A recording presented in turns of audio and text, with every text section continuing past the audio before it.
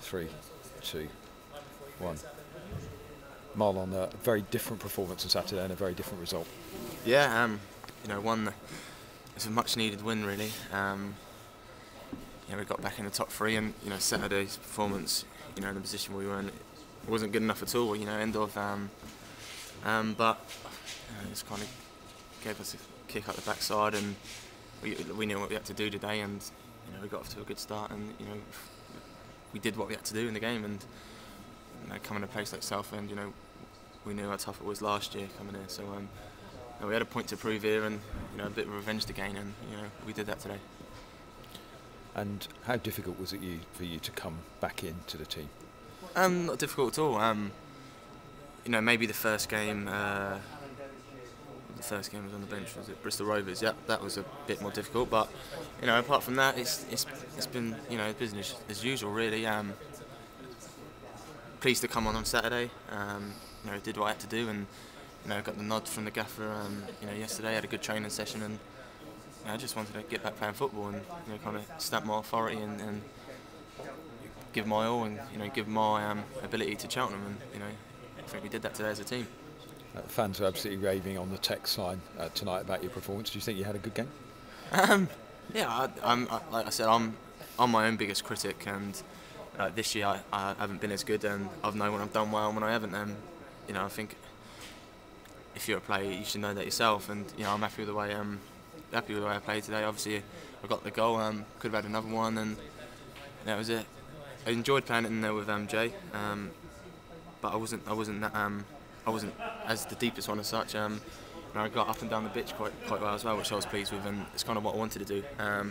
Considering I ain't played in 4 games, I was happy with the run out. Yeah. And yourself and Judge Taylor and Russell Penn seemed to get that midfield working really well tonight. Yeah, it's kind of different. After the Dagenham game, didn't really know where the gaffer was going to go, and to be honest, I thought he may have played the 3 of us in there and played a 4-5-1, which has done us well in the past. But we worked on it yesterday, and we done a little keep ball session and kind of shape them. It worked well, and we had a good understanding. And, it's kind of a bit unfair to Russ to kind of get drifted out there, but he had a good performance tonight. So luckily it has worked well tonight, and it's pulled off, and we got the 3 points. And a wonderfully nonchalant penalty, if I may say so. Just stroked it in. Yeah, I wanted it. As soon as I got the pen, and no one else did. Probably a bit more pressure on me, because of the situation, of course. But I wanted the penalty. I wanted to score. Didn't really know where the keeper was going to go, so I kind of think made his mind up to him, pretended I was going the other way, but I just placed it in the other side, and luckily it went in, and it was a good start for us.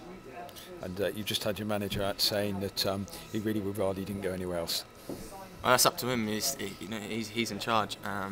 He had a brief word with me yesterday, and like I said, I've said in the interview before, I'm still a Cheltenham Town player, so that's as far as I'm aware. And I played today, gave my all, and I'll continue to do that.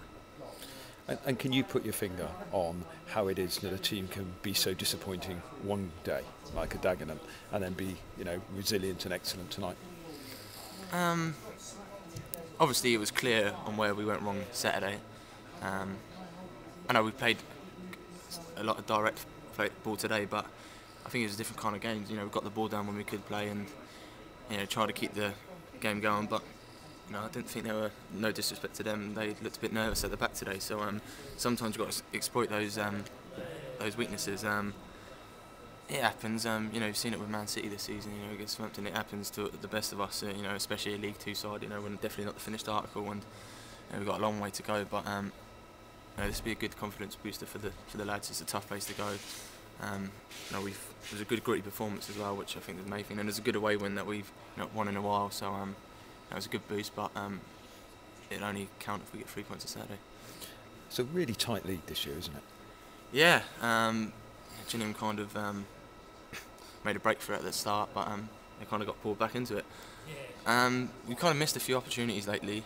We've had a chance to kind of consolidate that top 3 place, but that's the way it is. It could be one of 8 teams now at the minute, so we've got to keep on picking up the points, regardless of the performances. Make sure we're winning games and give ourselves a really good chance coming toward the end of the season, finishing that top 3.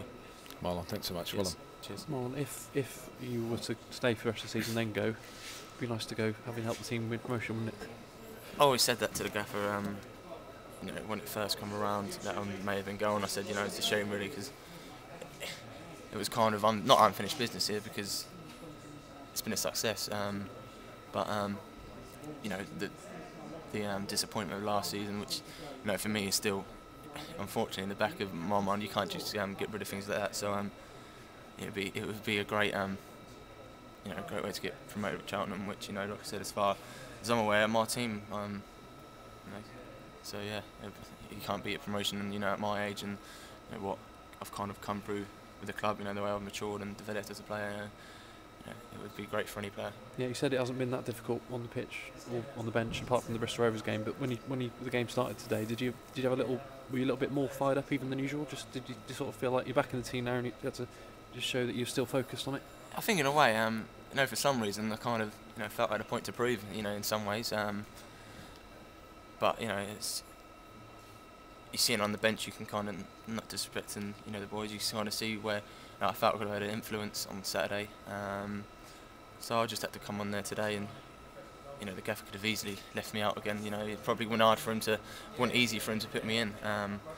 Maybe with Clark's having an injury, it made it a little bit easier. So I just wanted to play football, and tonight, you know, scoring a goal and getting the lads a vital 3 points is, you know, you can't beat that. Yeah, I know you played with Jason Taylor a bit on Saturday, but first start with him tonight. And do you remember being on the receiving end of any challenges from him when you played against him? Because he does like to win the ball, doesn't he? Yeah, I said, I think, you know, we've not really trained long together, and I said I played 10 minutes Saturday, and we had quite a good understanding there. He talks a lot, you know, I'm talking to him, and it's a treat really how the three of us blended in there, and I think it kind of set the stall out for the team as well. You know, we weren't sitting back, we were kind of chasing balls and trying to win balls in there. So you know, he's been a good addition, and, you know, he gets the boys firing up. He's always talking to the lads, and, you know, he'll proved to be a good team member. Yeah, everyone would agree Russ Penn's playing well at the moment, and obviously Darren Carter's a proven quality player. But do you think you have missed Luke Summerfield this season? Because a lot of people think that you haven't been the same since he left. Do you think there's anything in that? No, I'm not denying it. Like I said, my consistency levels haven't been as good last year. But that's kind of the pressure putting yourself. You know, I had a very good season last year. So maybe, like I said, the spotlight's probably on me more. You know, when I've had a okay game, it probably looks worse than what it is. Luke obviously was a big miss, but and we did have a good kind of relationship in there. We worked on the 5 midfield quite a lot with us three in there, but you know, the kind of quality we got now with you know, 4 centre midfielders, you know, that I think, you know, at a high level, especially for League 2, you know, we shouldn't be having no problems there. You have a bad game, that's it. You can't say you know, it's down to Luke not being there. It's, you know, it's down to our play at the end of the day. So yeah. You know, it's a bit of rubbish that, but yeah. You know, he's a great player, so of course he's going to be missed. Yeah. Did you have the free kick in your mind that you scored here a couple of years ago at all when you took the penalty into that goal tonight? Did that cross your mind at all? Because that was a cracking goal here, wasn't it? No, not really. I just wanted to score really. Like I said, there's probably a bit more added pressure on me. I had a dread to think what would have happened if I missed, but like I said, I was confident enough to take it. You know, first one to grab the ball, and, you know, luckily enough Sean was on the pitch, because, you know, me and him would have been battling out. So yeah, that's the only good thing about it. And, you know, my goal here, you know, was a decent one when I was online.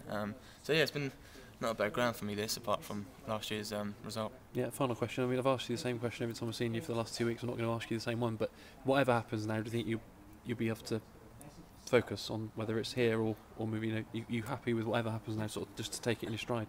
Yeah, listen, the gaffer, you know, had a brief chat with me Monday. I don't know if he's changed his mind or not. Like I said, I don't know, but I want to play football. That's all I want to do at the end of the day. I think I proved that tonight. Nothing. Like I said, it's been hard. You know, it would have been hard on anyone, but, you know, it's not going to affect me at all. You know, and if I stay here, you know, so be it. Like, I'm more than happy to. I've not once said, you know, I want to leave. You know, I'm not going to lie. Of course, everyone wants to play football at a high level. You know, I think there'd be questions asked at me if I weren't ambitious. So, of course, but like I said, I've got time on my side.